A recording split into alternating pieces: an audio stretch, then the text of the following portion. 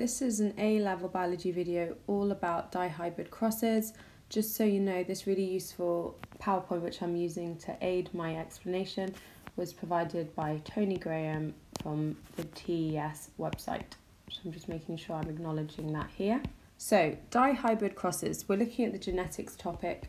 You'll have looked at monohybrid crosses at GCSE and IGCSE. We're just getting slightly more complex here. So dihybrid crosses are those where we consider the inheritance of two characteristics at the same time. This makes sense because di means two, so that's why we're looking at two characteristics being inherited at the same time. Here, the two different genes are inherited on two different chromosomes. The reason we're pointing that out is because we need to acknowledge that these genes are unlinked, and that will make a real difference to the gametes which are produced. In a separate video, I'll be talking about what happens when those genes appear on the same chromosomes, and by definition those genes are linked, but for dihybrid crosses we're looking at unlinked genes.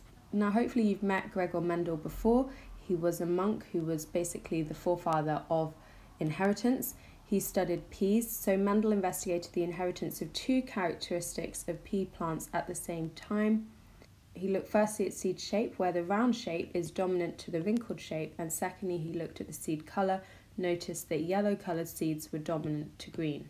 And so if we look at the four possible combinations of these two characteristics, we notice therefore that peas can be round and yellow, round and green, wrinkled and yellow, and wrinkled and green. Mendel carried out a cross between two pure breeding plants. This therefore means that these plants are homozygous because that's what pure breeding means, which means they have two of the same allele. And the two pure breeding plants he crossed was round yellow seeds and wrinkled green seeds. So let's have a look at that first cross. It's been really handy that we've got the pictures here so you can actually see them. There's our round yellow phenotype, here's our wrinkled green phenotype. Because we were previously told that round was dominant, and as was the colour yellow, this explains therefore why they're given by the uppercase version of their letters. We were told that the wrinkled green versions of those seeds were recessive, and that explains why we're seeing the lowercase version here. And therefore we know that all the gametes produced by the round yellow seeds will be capital R, capital Y. Remember, the gametes are the sex cells. And produced from the wrinkled green seed, we know that all those gametes will be lowercase r, lowercase y. And so if we were to do a cross over here, we can see that all our seeds would have this genotype, as indeed they do, and that obviously corresponds to that round yellow seed.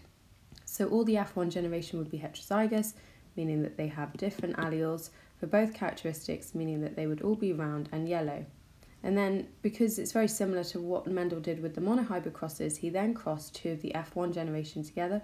So we're taking two of these seeds, you can see them here, and we're crossing them. So we know again that their phenotype will be round yellow, but their genotype, as we've already said, was that heterozygous genotype, meaning that you've got a huge combination of gametes being produced. And that's the major difference here when you're looking at dihybrid crosses.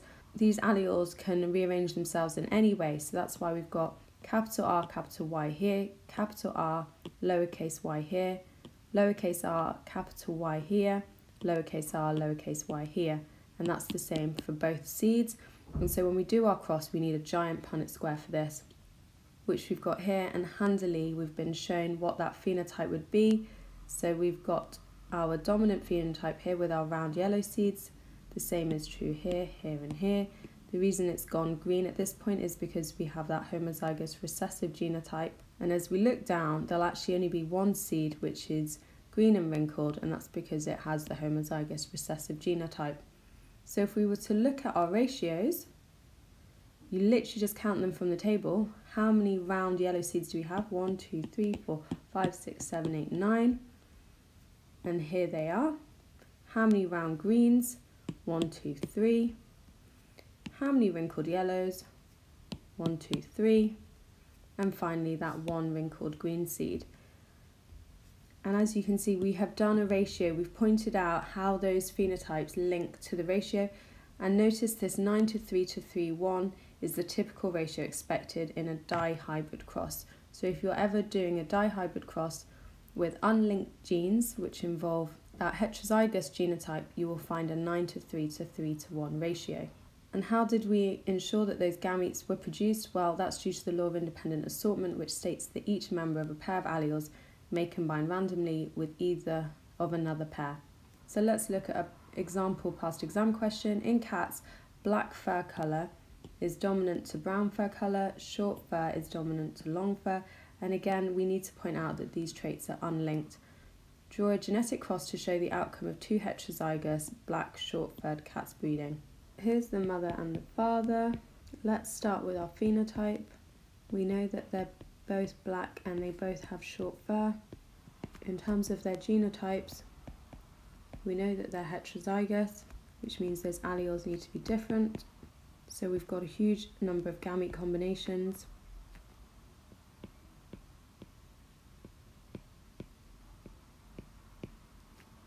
And it will be the same for both cats. And so we're doing a huge Punnett square here. I've just pulled those gametes out that I just worked out. They're running on either side of that table. We could label which one's the mother, which one's the father. And then if we do the crosses, we can see how the various genotypes have occurred. And then underneath, I've linked the genotypes to the respective phenotypes. And so again, we have that crucial 9:3 to 3:1 ratio.